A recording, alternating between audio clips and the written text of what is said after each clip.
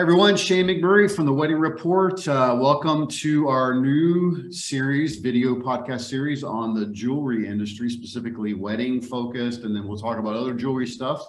But I have some special guests. I have Megan Crabtree and I have Marty Hurwitz with me on this particular podcast. Guys, thanks for joining me. And yeah, hey, Megan, why don't you introduce yourself and let everybody know who you are and what you do?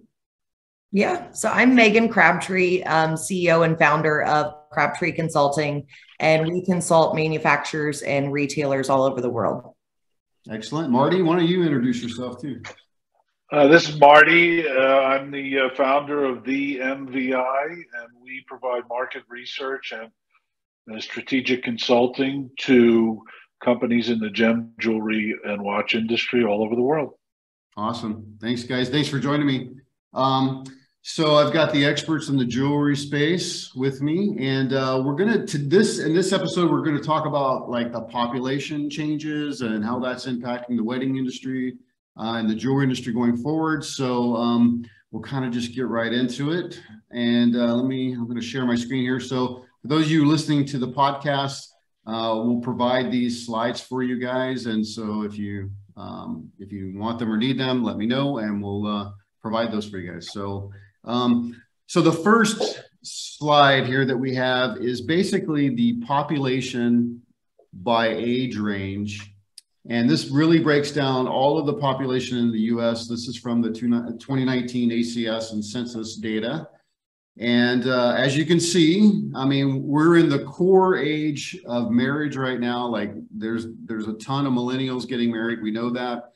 But the core of the population from 25 really to 54 is significantly higher than anything after that and anything coming before that. So I really want to talk about like this particular piece, because this, to me, this looks like a nice red flag, especially if, you know, maybe 5-10 years out from now. But for right now, this looks like an excellent opportunity for the jewelry industry, wedding space, and the jewelry industry going forward. So let's talk about it a little bit. Marty, what are your thoughts on this particular thing?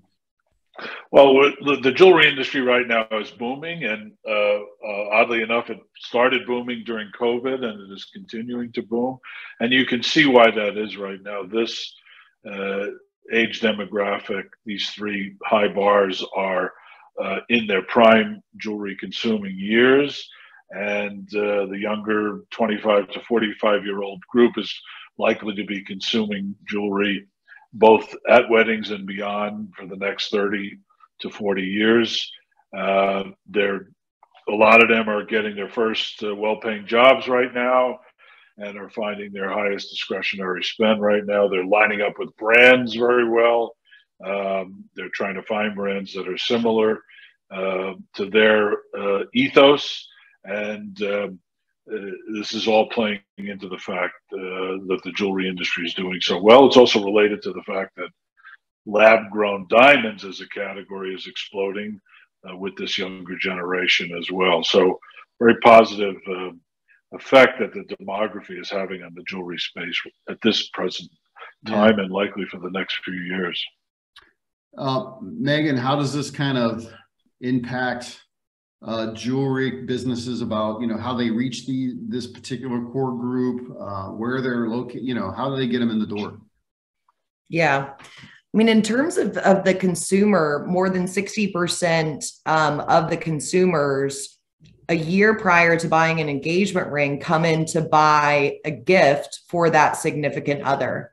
And so a lot of times, in many cases, they're intimidated by walking into a store because they almost think that they can't afford what is in that particular store, especially the larger independents that have big brands. So I would recommend definitely, especially in the upcoming seasons, you know, the holidays coming up with Christmas, Valentine's Day, to have that lower price point and to advertise that so that consumers feel like they can walk into the door, and giving them that experience, whether they're spending $200, $500, $1,000, is what's going to win them over to come back to you for that engagement ring purchase. Great. So, I mean, what about like, it's very interesting. You mentioned that like 60% of people come in like a year before to buy something for their possible engagement, you know, right? Is that, I mean, like before they get engaged, they're buying something as a gift. That's pretty interesting. How are they reaching them? I mean, what are they doing to reach these guys? So, if you look at the different holidays and the average spend per holiday, the average spend definitely fluctuates. I always definitely recommend in terms of Valentine's Day to focus on that price point under $200. So the average spend is usually around 175.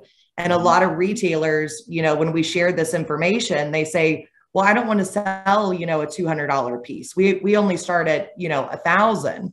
Right. But we've seen the data behind this, and the customer coming in that spends, let's say $200, this could be for their nanny, and then they go off and, buy their wife a $10,000, Tacori engagement ring. Right. So a lot of them aren't seeing the bigger picture. They're just thinking of it as, I don't want to sell a $200 item.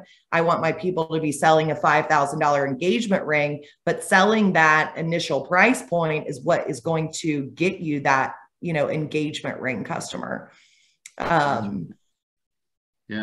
Marty, I mean, that kind of fits pretty well into like the lab grown diamond space, right?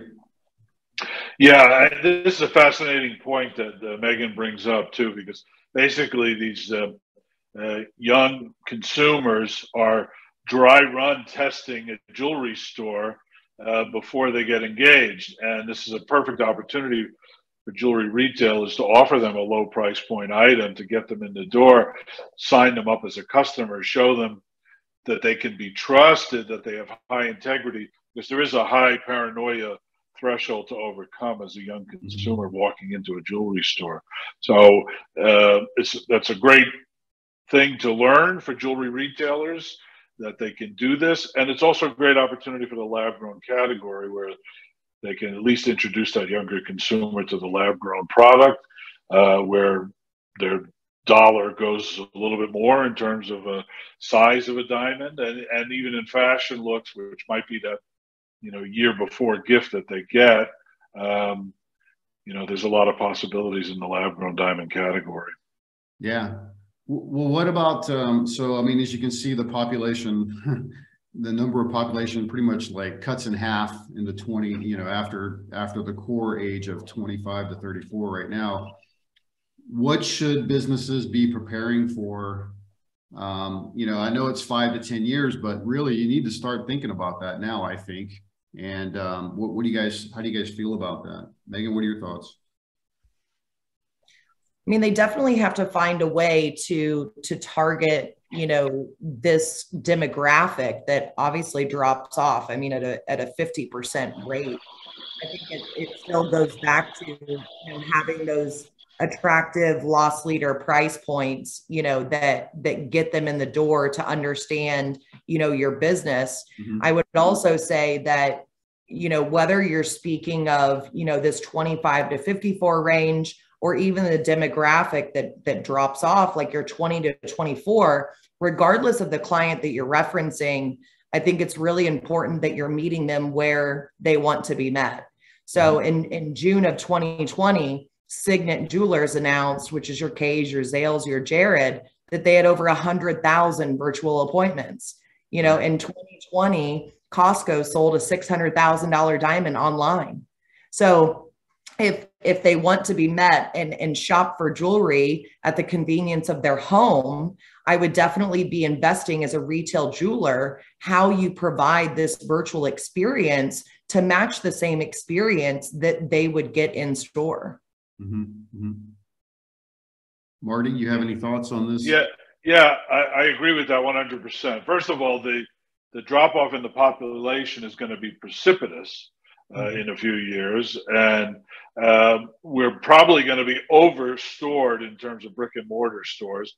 And so if you're going to be in the business, you're going to have to get much more efficient about your omni-channel experience for the consumer. Now, most smaller jewelry retailers have no idea how to do that, and they really need help with that. Many of them don't even have next generation coming into the business management, and that's a problem. Many of them don't have females coming into the business management. That's another problem. So they need to get better at omni-channel marketing and omni-channel presentation and transaction, where the customer wants to be met. And it could be online, it could be in social media, it could be direct selling in social media, and it could be in brick and mortar. The consumer gets to choose whatever method they want to buy, and we have to give them all of those choices. But they also have to get more evolutionary in terms of their hiring practices and of next generation staff, and different genders and ethnicities as well in terms of how they staff. They have to get their staff and their management to look more and more like what the next gen consumer is looking like. Yeah, for sure. Let's take a look at this next chart here that I have. This is a little bit of an eye chart, but what this really shows is like the age of people getting married. This is from the ACS survey data from the Census Bureau.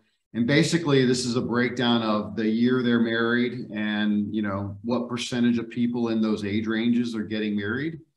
You know, as we talked about, like there's a significant drop off in the population. The thing that's going to help and kind of maintain the number of people getting married is that the younger generation decides that they're also going to get married and kind of move into that they want to get married.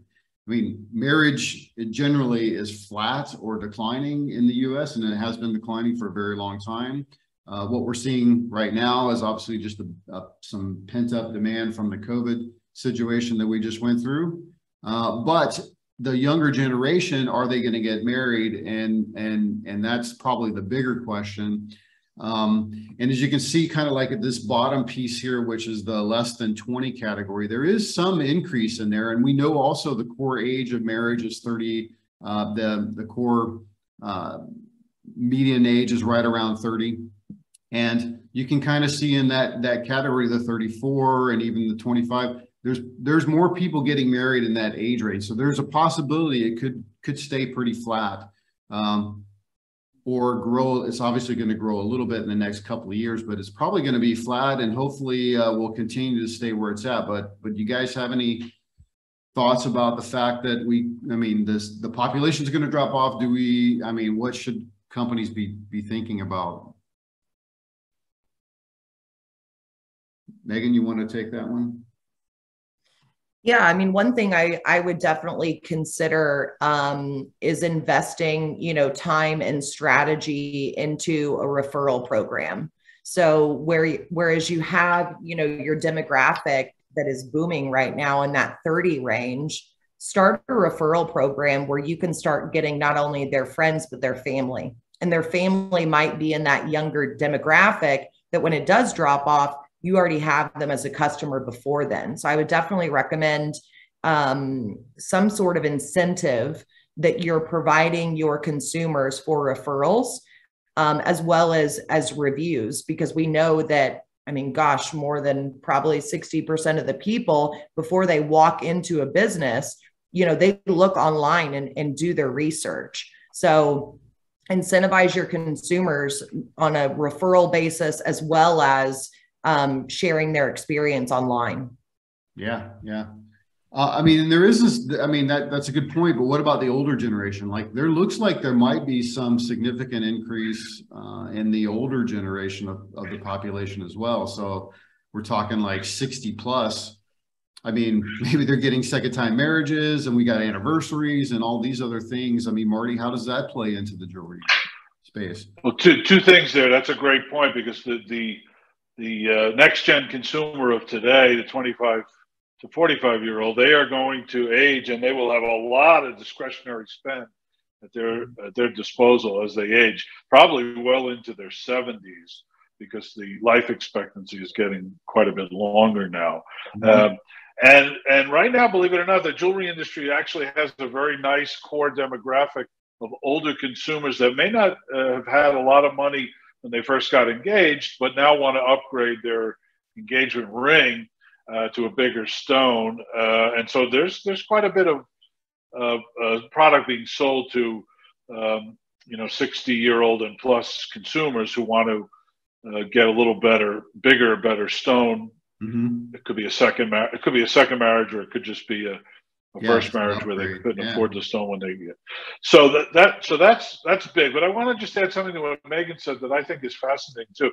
We should all be taking a look at the Hispanic consumer too, because the Hispanic jewelry consumer is probably the most prolific demographic of jewelry buying, and particularly at a young age. And one thing that is going to be required is jewelry stores are going to be necessarily get younger consumers or younger gift opportunities for younger consumers as customers early on. Now, the jewelry industry is terrible at servicing multi-ethnic groups, particularly Hispanic. Very few stores have Spanish-speaking staff. There are practically no jewelry websites that are translated into Spanish.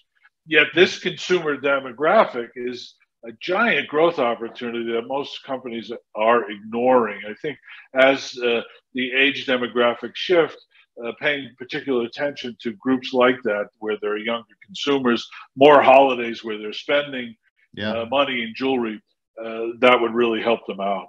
Yeah, well, and the other thing about the Hispanic population is that there's a lot of, when the females within the family turn a certain age, they have a quinceañera, and it's a huge party, and there's a huge buying opportunity there as well. So it's not just getting married, but there's lots of opportunities in that space, I believe, and it's totally. You're right. You're absolutely right. There's at least double the jewelry buying opportunities in the Hispanic American community than there are in other groups. Yet the jewelry stores of today just literally don't even pay attention to that. They could be marketing for those young age holidays and events in the life cycle of those consumers and their families, and they could really be capturing a lot more market share from that. Yeah. Megan, with the older generation or population, I know that there's more people buying online, but I don't know. I tend to find that some of the older generation likes to go in and visit stores. Do you find this, or are you finding an opposite or something else? I mean, surprisingly, in regards to the virtual appointments, we see this of all ages, and it's really more of a convenience factor. So, the retailers that we consult, most people at any age can get a text message and press play on a video, of the piece that you're sending them or recommending to them. And, we have many customers that have clients that are in this older demographic that are very successful and do not have time to come into a store. So maybe they're not going to hop on Zoom because they don't have time. But we had many instances where they're texting, they're sending videos, and they see it more as a concierge experience. Yeah. I would also say possibly for this demographic, it's definitely going to be vital to have some sort of curbside pickup, so that, if you do talk with them over the phone or send them pictures or send them videos or, meet with them on Zoom, make it easy for them so that they don't have to, get out of the car to even come in the store. Yeah. I know a store, right out of Chicago, that for Mother's Day, I think they had over 600 curbside pickups. Wow. In just a 3-day period. And so it definitely works. It's convenient. And it plays into the role of the experience factor. And so I would definitely say retailers really need to look into investing and strategizing how they can meet the customer wherever they want to be met. I would also say, in regards to, Marty speaking of them being aware of, the different cultures that are in their market, I would highly recommend that they're looking into different publications or local magazines that target to these cultures, right? So, when I used to run a store outside of Chicago, we would not only advertise in a magazine that was targeted towards the Chinese, but we had someone full-time on our staff that spoke their language. And she grew her own business within our business, within her culture. So I totally agree with what Marty is saying on that aspect too. Yeah. We definitely need to look at the growing population of diversity, right? Because there's Asian population is growing, Hispanic population is growing in this country, and those are opportunities for these businesses, I believe. And Shane, as far as weddings go, those demographics also are getting married more and younger. So it's concurrently happening, both the wedding market and the jewelry market. Those, we need to keep an eye on how to service all consumers. Agreed. So let's kind of dive into some numbers here on like unit sales. So this is kind of a breakdown from the TWJC data, which is today's wedding jewelry consumer. And basically this is a breakdown of unit sales. I mean, this just supports what we're looking at from a demographic perspective of age range and unit sales from a perspective of, how many are taking place in there. It just really supports the same data. You guys have any thoughts on this particular piece? Marty, you want to? Well, this is just showing the strength of this market. If you match up this 25 to 34 all the way to 44 age group, and you match it up against the other chart we were looking at, about the split of the age demographic. This is really the meat of the matter, why the jewelry industry is booming right now. And it's going to be a good 10, 20 years of boom time with this demographic, because they're just going to going to go higher up the socioeconomic ladder. They're going to spend more on a lot of different things. And that's just confirmed by this chart. Yeah, for sure. And then let's look at this chart. Megan, you were talking earlier about price points and, people coming in to the store and buying stuff early, and then, but the store only wanting to sell them, a higher price point item. Here's kind of a breakdown of spending on average for engagement rings, et cetera, based on age range. What are your thoughts here, and what can stores do? Yeah, so what we find with retailers is they lack merchandising in terms of complete rings. So for example, if we know the sweet spot here between that age group of 25 to 44 is somewhere around that $4,000 average spend, then they need to have a great deal of made up complete rings with live center that are at that $4,000 price point. It's also going to help the retailers in terms of competing with online or their local marketplaces, just because, more than 60% of the people are going online and doing their research before. Every retailer has heard of the consumer coming in saying they found it on Blue Nile and they found it on James Allen, and it's a 1 carat GSI1 and it's $4,000. What do you have similar to that? They can't do that with a complete ring. It's ready to go. They're never going to break out the, semi-mount and the diamond. Also, for the guy that it's intimidating to walk into a store, which we know is the case in many cases, it's easier for him. He doesn't want to go around and see 4,000 rings and then sit down and see, 10 more loose diamonds and then wait for it. So I would highly recommend for the retailers that are listening to understand that average price point is around that $4,000 mark. So it's extremely important that they have a great deal and selection of rings that are already made up with a live center that hit that price point. And definitely don't be shy to put that in the case, right? You can have your rings that are under 1,500, under 2,500, under 4,000, and just being transparent. It's also great for the retailers because they don't have to ask the consumer what their price is.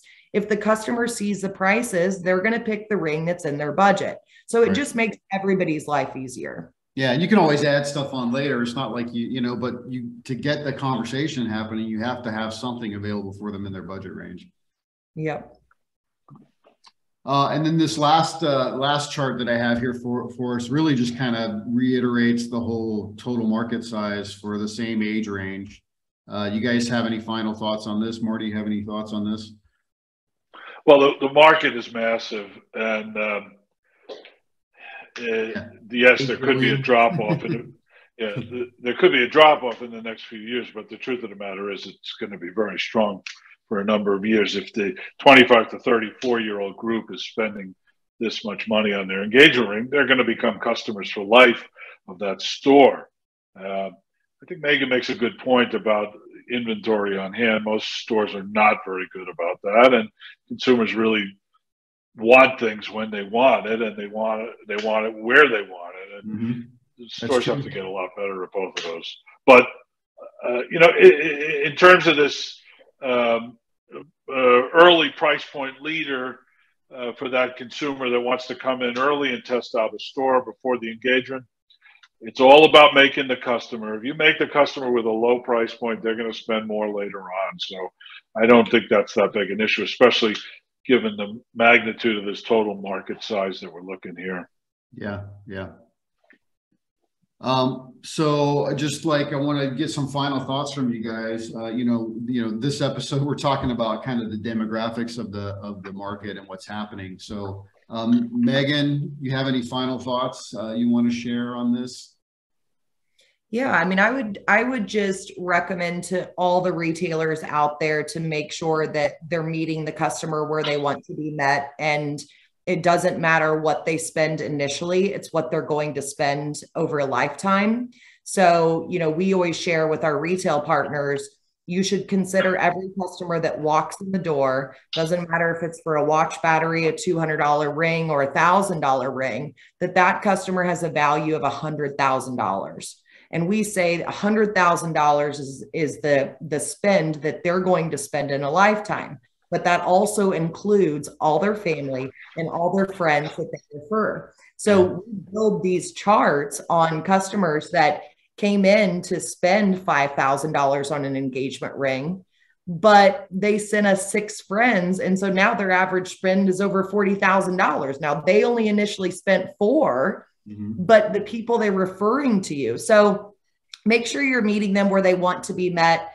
Do things that are different in your marketplace, like curbside pickup, meeting them on the couch virtually, sending them videos, and just give them that experience wherever that it is so that you can win that customer for life. Yeah. Excellent ideas. Marty, what are your final thoughts on the demographic stuff? Well, demography is destiny. And I think the demography we looked at today is quite telling about how strong the wedding and jewelry space is right now. And that's proven out by what we know about what's going on in the market. But also the need for the longer term picture is to diversify staff and diversify customers as much as possible. We really have to start looking more and more like what the consumer looks like, and that's self-purchasing females and multiple ethnicities. And we, as an industry, we're not too good at doing that. We really need to get better at hiring and perfecting our marketing for those consumers going forward, because it will get competitive as the population shifts. Yep, agreed. Megan, Marty, thanks for joining me. And thanks everyone for joining us for the show. We'll see you next time.